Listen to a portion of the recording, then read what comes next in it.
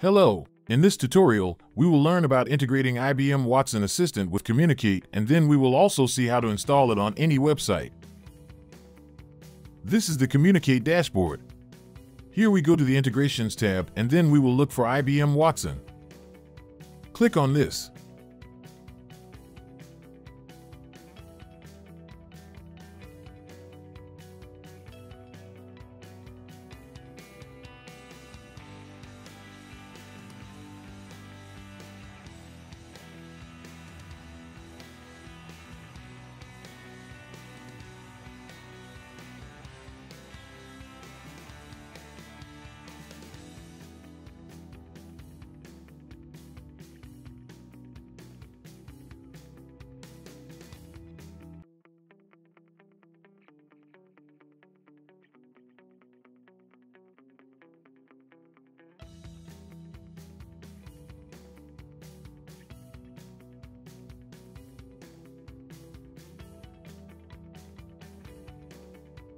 From here you can copy and paste both the fields.